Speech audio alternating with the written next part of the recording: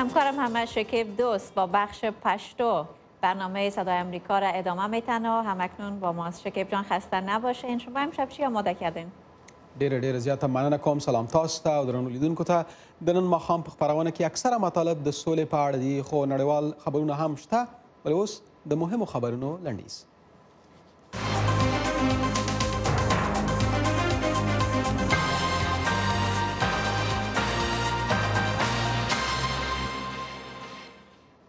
له ملتیا څخه مننه. زه احمد شکیب دوست یم. د افغانستان جمهوریت ریاست وایي چې له طالبانو سره د امریکا د موافقې هره ماده یو شرط لري.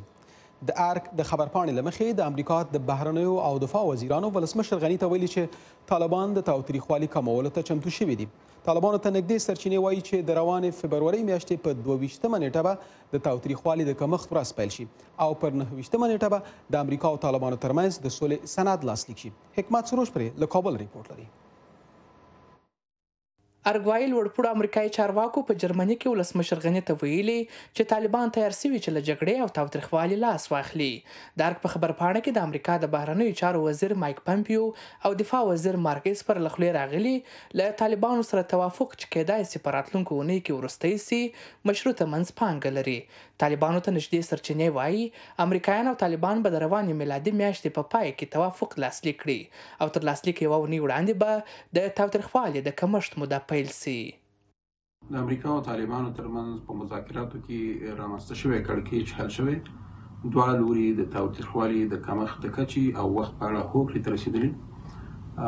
کله چې دواړه لوري د تاوتریخوالي د کمښت رسما اعلان وکړي، له هغې یوه اونۍ وروسته به توافقنامه لاسلیک شي او د توافقنامې له لاسلیک سره هممهاله به د بین الافغاني مذاکراتو د لومړۍ ناستې نیټه او ځای هم مشخص شي.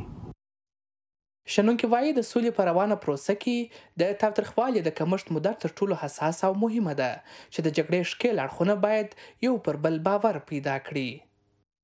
دا توافقنامه امضا سي، بیا کېدای سي چې نوی د بین الافغاني ناستې دپاره بل د طالبانو د افغانانو ترمنځ د دغه په باب باندې د کاهش د خشونت په باب باندې یو وخت تعیین سي، نو هغه وخت به بیا تر دې یوه اندازه زیات وي. د خشونت د کمولو هممهاله وربند ته ځو. زه امیدواره یم چې بندیان خوشي کوونک به ډېر ښه رول ولري د یو بل د اعتماد په راوستلو کې. د سیاسي شنونکو په باور د سولې وروستي پرمختګونه ښیي چې د جګړې ښکېل اړخونه تر ډیره د سولې په اړه په یوه خوله سوي چې دا به د افغان حکومت او طالبانو ترمنځ مخامخ خبرو کې اسانتیا رامنځته کړي. ټاکل سوی د امریکا او طالبانو ترمنځ د سولې د توافق تر لاسلیک 10 ورځې وروسته بین الافغاني مذاکرات پیل سي. سولې دپاره یا د سولې یا د پخلاینې دپاره که مذاکرات چې روان دي په یو ماډل توافق شوی. تر دې وړاندې د سولې ماډلونه بیل ماډلونه، یو د متحده ایالاتونو ماډل و چې افغان دولت سره ستونزې درلودې، د افغان دولت خپل ماډل و چې متحده ایالاتونو او طالبانو سره ستونزې درلودې، د سیاسیونو بل ماډل و چې ټولو سره ستونزې درلودې په ځانګړي ډول افغان دولت. اوس داسې ښکاري چې افغان دولت همدارنګه افغان سیاسیون، متحده ایالاتونه او طالبان د سولې یا د پخلاینې دپاره یا د مذاکرې دپاره پر یوه ماډل توافق کړی دی. ولسمشر غني به راتلونکې اونۍ له افغان ځواکونو د خلکو له بېلابېلو قشرونو، مدني ټولنو او سیاسي کړیو سره د سولې په تړاو د مشورو لړۍ پیل کړي او له طالبانو سره د سولې په برخه کې د فرصتونو او احتمالي خطرونو په اړه ورسره سلا مشورې وکړي. حکمت سروش، د امریکا غږ آشنا تلویزیون، کابل. او اوس هم یو تازه خبر. د امریکا د دفاع وزیر مارک اسپر وایي چې له طالبانو سره د واشنگټن موافقه له خطر نه تشه نه ده، خو ډیره هیله بخونکې ده. همدارنګه ناټو ویلي که طالبان رښتینی جوړجاړی وکړي، دوی چمتو دي چې په افغانستان کې د خپلو سرتیرو شمیر تنظیم کړي. په دې اړه نور معلومات له وحید فیضي نه اخلم چې د خبر له مرکزي خونې راسره ده. وحید جان، امریکایي چارواکو او د ناټو عمومي منشي ینس سټولټنبرګ د سولې په اړه تازه څه ویلي دي؟ شکیب جان، د امریکا د دفاع وزیر مارک اسپر څو ساعته مخکې وویل چې د امریکا او طالبان ترمنځ د تاوتریخوالي د کمېدو موافقه چې له افغانستان څخه د امریکایي ځواکونو د وتلو لامل هم کیږي له خطرونو سره مل ده، خو هیله بخونکې ده. اسپر د 7 ورځې قرارداد له رسمي اعلان مخکې وویل دا د دې وخت و چې د سیاسي خبرو له لارې افغانستان ته د سولې چانس ورکړ شوی وای. بلخوا د ناټو سازمان وایي که طالبان رښتینې جوړجاړی وکړي او تاوتریخوالی راکم کړي دوی چمتو دي چې په افغانستان کې د خپلو سرتیرو شمېر راکم کړي د ناټو سرمنشي ینس سټولټنبرګ وایي دوی افغانستان نه پرېږدي. د امریکا د دفاع وزیر مارک اسپر وایي د افغانستان څخه د ځواکونو د ایستلو په اړه له طالبانو سره هوکړه له خطراتو سره مل ده خو امیدواري ډیره زیاته ده. اوس مهال د تاوتریخوالو د کمیدو پیشنهاد چمتو دی چې زموږ سفیر او د طالبانو ترمنځ پرې هوکړه شوې ده. د تیرو څو ورځو راهیسې له کانګرس سره مشوره روانه ده او په بروکسل کې هم د ناټو له متحدینو سره بحثونه روان دي. اسپر زیاته کړې چې غری د قرارداد ملاتړ کوي او ژمنه کړې چې د کامیابیدو لپاره هڅه وکړي. ولسمشر غني غواړي په بشپړ ډول شریک وي او مطمئن شي چې ټول افغانان سره راټول شي او په خبرو کې د ټولو نمائندګي وشي او داسې یو موافقه وشي چې پایداره وي. د ناټو سازمان وایي دوی چمتو دي چې په افغانستان کې د سرتیرو شمېر راکم کړي خو افغانستان نه پرېږدي. د ناټو سرمنشي ینس سټولټنبرګ وایي دا کار په هغه صورت کې کوي چې طالبان رښتینې جوړجاړی وغواړي. موږ له افغانستان څخه نه وځو خو موږ چمتو یو چې د خپلو ځواکونو شمېر راکم کړو که طالبان د تاوتریخوالي د راکمولو او د رښتینې جوړجاړي اراده او وړتیا وښیي. د جرمني د بهرنیو چارو وزیر هیکو ماس وایي د امریکا او طالبان ترمنځ د صلح توافق په واقعي توګه افغانستان کې د تلپاتې صلح لپاره یو فرصت دی او اړتیا ده چې رښتینې بین الافغاني مذاکرات پیل شي. یو ځای تللی او یو ځای به راوځو. دا د جرمني اساسي اصول دي. موږ په افغانستان کې په دویمه کچه ډیر شمېر سرتیري لرو. د امریکا او طالبان ترمنځ د صلح توافق له لاسلیک څخه مخکې 2 ورځې د تاوتریخوالي درول شرط دی. د افغانستان د دفاع سرپرست وزیر اسدالله خالد بیا وایي چې افغان حکومت د صلح په اړه محتاطانه مخکې ځي.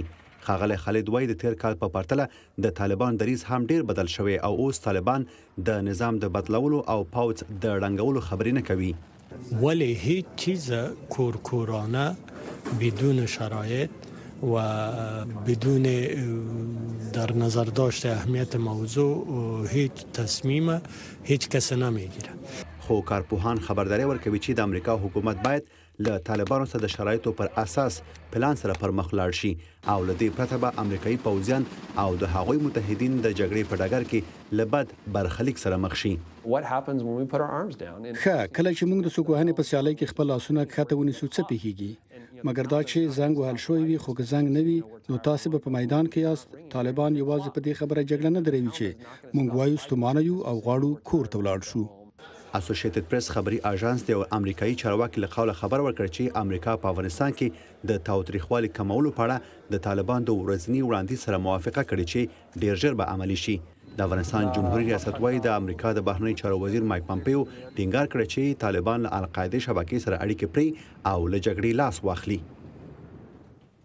د یادونې وړ چې ولسمشر غني لږه شیبه مخکې د زلمي خلیلزاد سره وکتل خو تازه خبردار چې په دې غونډه کې د افغانستان د ملي امنیت سلاکار حمدالله محب هم ګډون کړی و.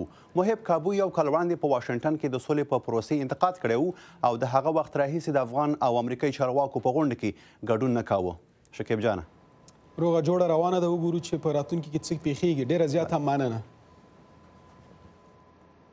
د سولې په خبرو کې د پرمختګونو په اړه د سیاسي چارو له کارپوه شریف الله محب سره خبرې کوم. محب صاحب سلام، پروګرام ته په خیر راغلی. ستاسو په نظر د تشدد کموالی یعنې څه او دا کله او څه ډول پیلیږي؟ د هر څه نه مخکې دوست صاحب تاسې او درنو لیدونکو ته سلامونه او نیکې هیلې وړاندې کوم. له خدای جل جلاله نه خورا زیات د دې منندوی یم چې بالاخره داسې وخت راورساوه چې اړوند اړخونه بالاخره په دې سلا شول چې باید تاوتریخوالی کم کړی شي. د تاوتریخوالي کموالي معنا دا ده شکیب صاحب چې ځانمرګي بریدونه به نه کیږي او د دې په خوا کې به د سړک د غاړې ماینونه نه کارول کیږي او په ډول ډول نورو حملو به هم په ښارونو او یا باندو کې لاس نه پوري کیږي. زه فکر کوم دا تقریبا هغه محتوا یا هغه معنا او مفهوم دی چې ورباندې افاده کولای شي که چیرې په واقعي ډول باندې تاوتریخوالی په دغه شکل کم کړی شي.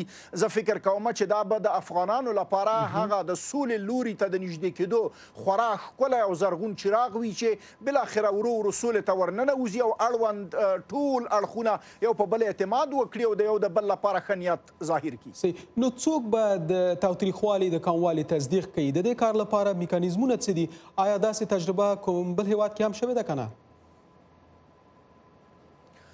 تر اوسه پورې زه فکر کوم دغه یوه حساسه او ډیره نازکه تجربه ده چې په افغانستان کې کیږي. په نورو هیوادونو کې که چیرې دغسې تجربې شوي دې ته زیاتې نه دي ورته، لکن د افغانانو حالت او د وضعیت او د سولې او د جګړې او د 40 کلونو ناکراریو داسې یو حالت رامنځته کړی چې حتی ملت یې په ډیرو شیانو باندې باور نشي کولی چې دا د نورو ولسونو سره خورا ناورتوالی ښیي.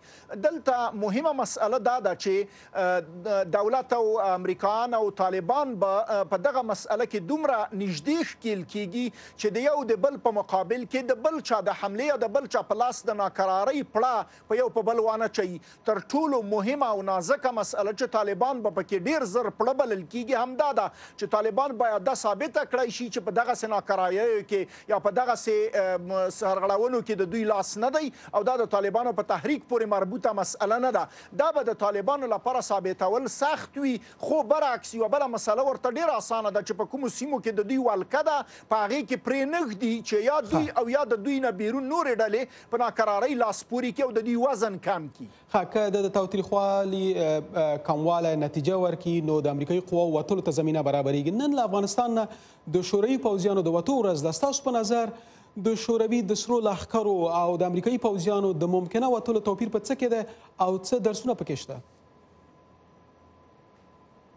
زه فکر کوم دوست دا خورا لوی توپیر لري. د شورویانو یرغل او د امریکایانو افغانستان ته راننوتل کله قانوني پلوه وڅېړو کله ډیپلوماتیکو اړیکو یې وڅېړو او که دلته د هیوادونو او د شته تنظیمونو د روابطو په اساس یې وڅېړو په دغه ټولو اړخونو کې د یوه بېطرفه او ناپیلي افغان په توګه په دې کې فرقونه شته دي. لکن د افغانانو تاریخ دا دی چې اکثره وخت دوی بهرنیان په خپله خاوره نه خوښوي. یعنې تاسې باور وکئ که چیرې دغه بهرنیان حتی د مکې نه هم راشي تر یوې مودې وروسته افغانان په ضد باندې راپاڅېږي او نه غواړي په خپله ځمکه. دا د دوی یو طبیعي غریزه ده او په افغانانو کې تر نورو ولسونو ډیره زیاته جوته او څرګنده ده. لکن هغه څه چې ډیر زیات مهم درس یې موږ ته پرېښو هغه دا دی چې که چیرته افغانانو په خاوره باندې هر بهرنی راکوزیږي د هغه د مذهب د شکل او د نژاد د توپیر په نظر کې نیولو سره سره افغانان هغه نه خوښوي او بهتره ده چې افغانان پرېښودلی شي چې د نړیوال ملاتړ تر سیوري لاندې دوی خپل سرنوشت په خپله وټاکي. صحیح. د نړیوال ملاتړ په اړه مشخصا یوه پوښتنه لرم، خو د افغانستان د حکومت دریځ د افغانستان ولسمشر پر اوربند ټینګار کوو ولې اوس یې نظر بدل شوی او د تشدد په کموالي راضي شوی ده. د ولسمشر غني د نظر د بدلېدو لوی لاملونه څه دي ستاسو په نظر؟ زما په نظر باندې د ښاغلي غني د نظر او د امریکایانو د دریځ ترمنځ یو پټه همغږي وجود درلوده او دا په دې باندې بالاخره راڅرګنده او رابرسېره شوه چې کله امریکایان له طالبانو سره په دې باندې هوکړې ته ورسېدل چې طالبان د تاوتریخوالي د کمولو او د هغې د اصلي تعریف او د ټولو چوکاټ په معرفي کولو باندې امریکایان قانع کړل، سمدلاسه د کابل حکومت هم قانع شو. زه فکر کوم دا یوه سیاسي او تکتیکي حربه وه چې امریکایانو د کابل حکومت په ګډه د طالبانو په ضد وکاروله او له شکه پرته دې کار ورکړ. دا لامل دی چې ښاغلی غني وایي چې زموږ د تګلارې نه اوس ښې پایلې راوځي. اوس د خلکو اصلي اندېښنه که له طالب سره سوله کیږي له داعش سره جګړه پاتې کیږي، ځینې وایي چې یو شمېر ناراضي طالبان به ممکن له داعش سره یو ځای شي. له ترهګرۍ سره د مبارزې لپاره د امریکا او افغانستان راتلونکي ملګرتیا به په څه ډول وي؟ د طالبانو په صف کې د ناراضي کسانو وجود او یا د هغوی داعش ته اوښتل ده یوه نوې کیسه نه ده، بلکې له دې جوړجاړي نه مخکې هم دا پیښه شوې ده، خو کوم خاص کار یې نه دی ورکړی او دومره اغیزمن د طالبانو په انفکاک او تفریقه اچولو او د طالبانو په منځ کې په درز اچولو باندې دغه تکتیک کامیاب نه وه او د دې نه وروسته هم زه فکر نه کوم چې دا کوم کامیاب شی وي یا د په واقعي ډول باندې د سر درد جوړ کړی شي، ځکه د داعش د فکر د داعش د جوړک د داعش د استراتیژي لپاره په افغانستان کې زمینه مساعده نه ده. اما د امریکایانو او د کابل د حکومت چې طالبان هم پکې را شامل شي د وروسته اړیکو فکر کوم مهمه منځپاڼه به دغه دواړه طرفونه یا ټول هغه سیاسي اړخونه ټاکي چې په دغسې یوه جوړجاړي کې او په دغسې یوه ټاله کې راټاله شوي وي چې د افغانانو ملي اولویت څه وایي او د امریکانو سره خپلې اړیکې په څه ډول تعریفوي. خو زه فکر نه کوم چې قطع کېدو یا خورا پرې کېدو ته دې ولاړ شي، بلکې ښایي داسې یو لوري ته ولاړ شي چې وجود ولري، تعریف یې تفاوت وکړي او یا ډولونه تفاوت وکړي. محب صاحب ډېره زیاته مننه کوم ستاسې له وخت او معلومات څخه. کور مو ودان صاحب. د طالبانو سره د امریکا په خبرو کې له پرمختګ سره سره یوې کورنۍ نن د 8 کسانو جنازه خاورو ته وسپارله. د سیمې د اوسیدونکو په وینا د دغې کورنۍ غړي د جمعې په ورځ په ننګرهار کې د یوې هوایي حملې له امله ووژل شول. په دغه سیمه کې طالبان پراخ حضور لري. د ننګرهار د والي ویان منلې چې د یو ماشوم په شمول ټول قربانیان ملکي وګړي دي. کور ته تلله موټر کې زیاتې سي کور ته داسې کمه ساحه پاتې وه، په همدغه ځای کې تیارو ویشتلي وه، بیا دوی زخمیان وه. زخمیانو پس لغه بیا تیاری ورته ناستې، بیا دوی شهیدان کړي وو. د طالبانو ویان ویلي چې په برید کې 11 ملکیان وژل شوي دي. د افغانستان او نړۍ په اړه تازه خبرونه، سیاسي تحولات او وړاندې څېړنې، د پیښو کره کتنه او ژوره څېړنه، د امریکا غږ آشنا تلویزیون د تازه خبرونو او جامع راپورونو موثقه منبع. له ملتیا څخه مو ډېره زیاته مننه کوم. د امریکا د دفاع وزیر مارک اسپر نن د مونیخ په امنیتي کنفرانس کې ویلي چې چین د نړیوال نظم لپاره یو بالقوه ګواښ دی. اسپر وایي چې د دفاع وزارت پینټاګان په لیست کې له روسیې وروسته چین د امریکا لوی سیال دی، ورپسې د جنوبي کوریا او ایران هیوادونه دي. د امریکا د دفاع وزیر ټینګار کړی چې هیواد یې له چین سره شخړه نه غواړي. In fact, under President Xi's rule, the Chinese Communist Party په حقیقت کې د ولسمشر شي تر مشرۍ لاندې د چین کمونیست ګوند حتی په تیزه او زغره توګه ناسم لوري ته روان دی. زیات کورني ځپل، زیات بېباک اقتصادي اعمال، زیاته برتري روانه ده او زما لپاره دا ډېره د اندېښنې وړ مسئله ده. زیات یرغلیز پوځي وضعیت دی. د امریکا د دفاع وزیر زیاتوي چې چین خپل نیتونه څرګند کړي دي او نړۍ باید د هغو ګواښونو په اړه هوښیار وي چې بیجینګ یې رامنځته کوي. چینایي چارواکي وایي ټول هغه کسان چې مرکز بیجینګ ته سفر کوي باید 14 ورځې قرنطین شي. د چین حکومت چې هڅه کوي د کرونا وایرس مخه ونیسي خبرداری ورکړې چې له سرغړونکو سره به قانوني چلند کوي. د چین د روغتیا ملي کمیسیون نن ویلي چې 143 نور کسان د کرونا وایرس له امله مړه شوي دي او له دې سره د ټولو مړو شمېر 1500 ته لوړ شوی دی. د کمیسیون د معلوماتو له مخې 2641 نوې قضیې ثبت شوي، په داسې حال کې چې تېره ورځ چارواکو د څه باندې 50000 قضیو د ثبتولو خبر ورکړی و. ترکیه د سوریې ادلب ولایت ته ټانکونه او زغروال ګاډي لیږي. همدارنګه د سوریې حکومتي قواو هم په دغه ولایت کې د یاغیانو د مورچلو د ختمولو لپاره خپلو عملیاتو ته دوام ورکړی دی. د راپورونو په اساس ترکیه په سیمه کې د خپلو پوځي تجهیزاتو له ځای په ځای کولو سربیره یاغیانو ته د الوتکو او ټانک ضد وسلې هم ورکوي. د ترکیې ولسمشر رجب طیب اردوغان تازه ویلي چې له ادلب څخه به د سوریې حکومتي پوځیان په شا وتمبوي. دې میاشت کې د ترکیې 14 پوځیان د سوریایي سرتیرو لخوا ووژل شول. یوه چینایي میرمن له امریکایي پولیسو سره د مقاومت له امله په 6 میاشتو بند محکومه شوې ده. 50 کلنه لوجینګ د تیر کال د ډسمبر په 18مه نیټه هڅه کړې وه چې فلوریډا کې د امریکا د ولسمشر شخصي کور ته ننوځي.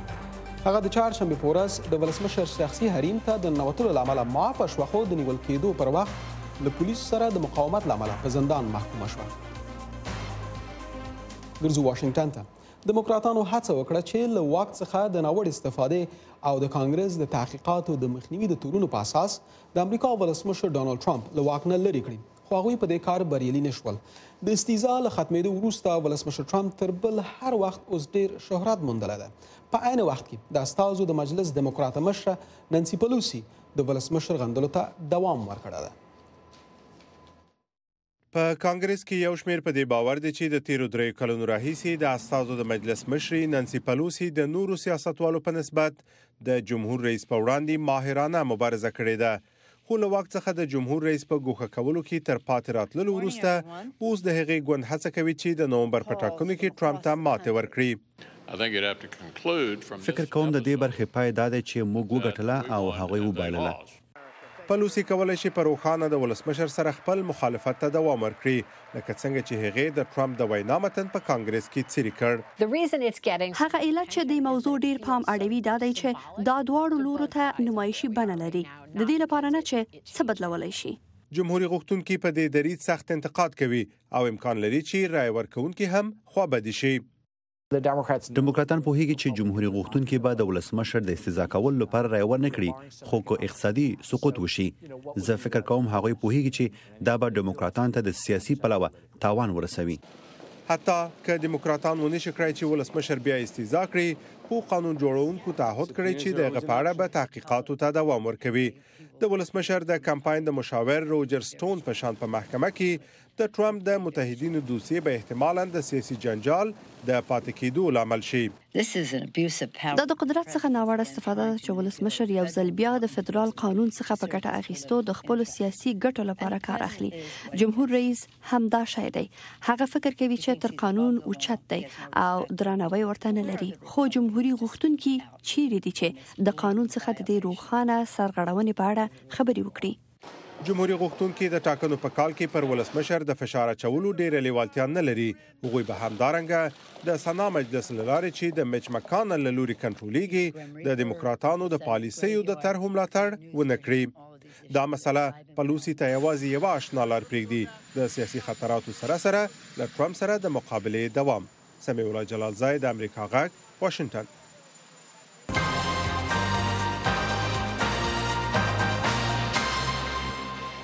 تاسې له امریکا غږ نه خبرونه ګورئ. د افغانستان لویه څارنوالي وایي چې د یو کال راهیسې د نشه یي توکو اړوندې 6,000 قضیې څېړلې دي. چارواکي وایي چې په دې لړ کې د کابل د امنیه قماندانۍ له نشه یي توکو سره د مبارزې مدیر میان احمد له قاچاقړونکو سره د همکارۍ له امله په 18 کاله بند محکوم کړی ده. رحیم ګل څاروان پرې له کابله ریپورټ لري. د کابل په ښار کې په مخدره موادو د روږدو راټولول دا تصویرونه چې څو میاشتې مخکې اخیستل شوي، یو شمېر په نشه یي توکو معتادین، یو شمېر پولیس د نشه یي توکو له قاچاقبرانو سره په مرسته تورنوي. 2 ساعت پیش بیادر راپور آمد که داره بیادر این از بالا جای دزدار کتازی مردم عملیا به ساکی گفته بودن، ساکی اینجا برای ما گفت که جمهوری آمده اگر میری برید. پولیسو د کابل د امنیه قماندانۍ له مخدره مواد سره د مبارزې مدیر میان احمد څه موده وړاندې له قاچاقبرانو سره په همکارۍ ونیوه. لوی څارنوالي وایي چې میان احمد په 18 کال او 3 میاشتو زندان محکوم شوی دی. میان احمد له 4 نورو همکارانو سره یو ځای نیول شوی و. د هغه نیول له هغه وروسته وشول چې په کابل کې د مخدره موادو یو قاچاقبر ونیول شو او محاکمه شو. لوی څارنوالي وایي چې د میان احمد 21 بانکي حسابونه، 2 کورونه او یو بنسټ ترې ثبت شوي دي. د لوی څارنوالۍ ویان جمشید رسولي وایي چې له تیر یو کال راهیسې 5806 د مخدره موادو قضیو ته رسیدګي شوې ده. جرایم مواد مخدر از جمله جرایم سازمانی د مخدره موادو جرمونه یو سازمان شوي جرمونه دي، معمولا په شبکه‌ای ډول ترسره کیږي. کومې قضیې چې لوی څارنوالۍ تعقیب کړي کله ناکله حکومتي یا د امنیتي ځواکونو کارکونکي پکې شامل دي. څو موده وړاندې د کورنیو چارو وزارت یو افسر په بدخشان کې د مخدره موادو په جرم تر تحقیق لاندې ونیول شو. دا ډول د محابسو د یوه څانګې مسؤل محکمه شو. ولسمشر ماڼۍ وایي چې له فساد سره مبارزه د حکومت لپاره په لومړیتوب کې ځای لري. د مبارزه د فساد په وړاندې زموږ د یو مهمو لومړیتوبونو څخه دی. موږ ډېر جدي یو او هر اقدام چې په دې برخه کې زموږ د مختلفو ادارو لخوا دغه نه موږ هرکلی کوو، دغه نه موږ ملاتړ کوو او زموږ غوښتنه د ټولو عدلي او قضایي نهادونو دا ده چې دغه قضیې په دقت وڅېړل سي او هغه کسان چې په فساد کې اخته دي او لاس لري هغوی باید خپل جزا وویني. د شوي اټکل له مخې په 2019 میلادي کال کې د کوکنارو په کرکیله کې کموالی راغلی، خو په تولید کې زیاتوالی لیدل شوی دی. د ځینو کارپوهانو په باور اداري فساد هغه لویه ستونزه ده چې له نشه یي توکو سره مبارزه هم له مؤثریت غورځېدلې ده. رحیم ګل څاروان، آشنا تلویزیون، کابل. په کابل کې یو شمېر ځوانانو داسې ورځ لمانځلې چې د طالبانو په وخت کې ممنوع وه. د والنټاین ورځ په داسې یو حال کې لمانځل کیږي چې له طالبانو سره د سولې خبرې روانې دي او معلومه نه ده چې په راتلونکي کال کې دا ورځ لمانځل کیږي یا نه.